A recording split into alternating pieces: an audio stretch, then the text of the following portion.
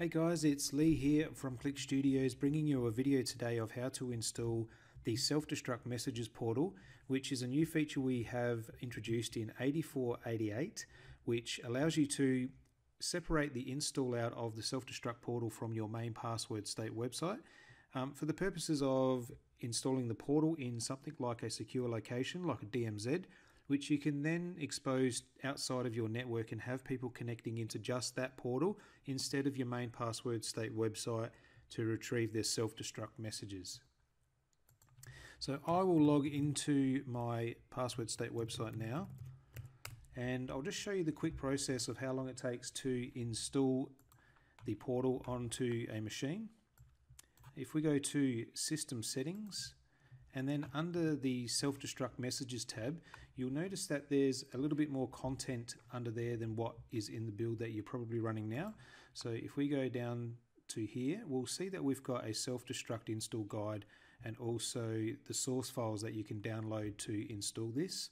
And there's a few other system settings in here that you can look at a little bit after if you like.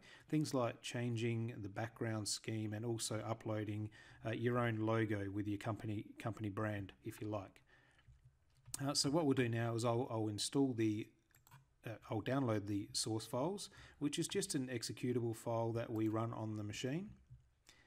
And it's just a simple installer that will create a new website, and if I click next, it'll take me to another screen where I'll choose a place to install it.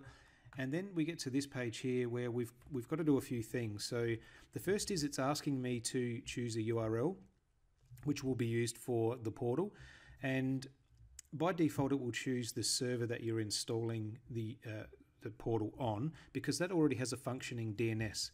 But for the purposes of this video, I've created a different URL in DNS already called self-destruct videos.halox.net, and it chooses port 443 for you by default because that's the nicest port to use with HTTPS traffic.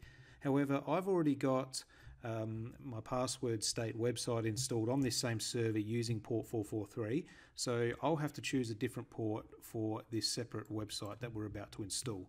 So I'll choose port 8080, and what I'll do now is I'll grab this URL and I'll put that back into my Passwordstate system settings.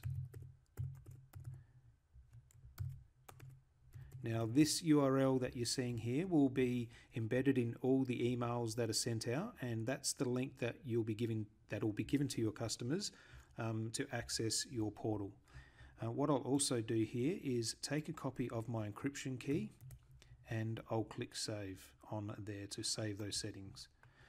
Now if we go back to the installer, it's asking me here for that encryption key, so I'll paste that into there and click next.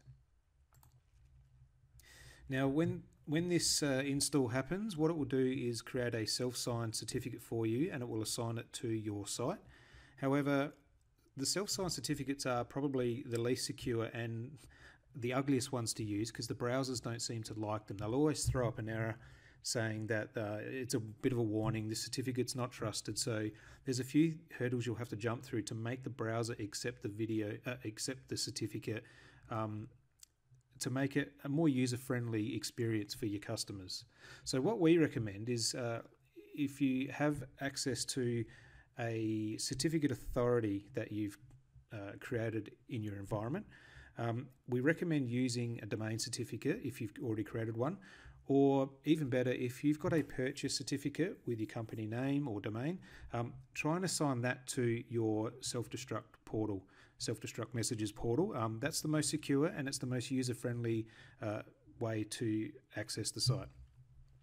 So now that that's complete, it's installed a website on this server. So I'll open up Internet Information Services, and if we look under here, you'll see I've got two websites on this server now, and the first is my Passwordstate main website, and the second one is this new self-destruct portal.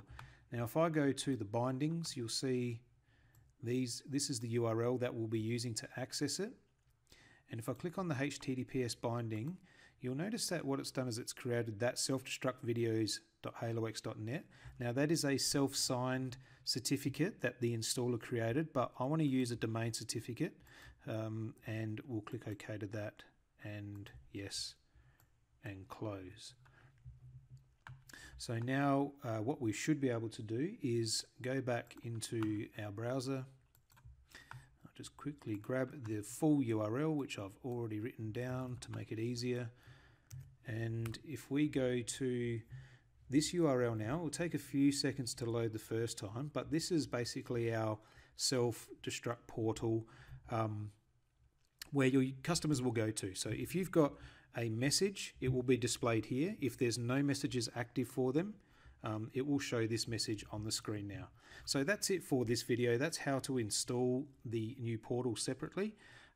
We will be doing another video on how to configure it a little bit better, change the branding, and how to actually use a self-destruct message. So please like our YouTube channel and subscribe to it if you like, or just look out for our Facebook or Twitter posts, and we'll be notifying you of when we get a new video up for that too. Thanks for watching, and we hope this helps.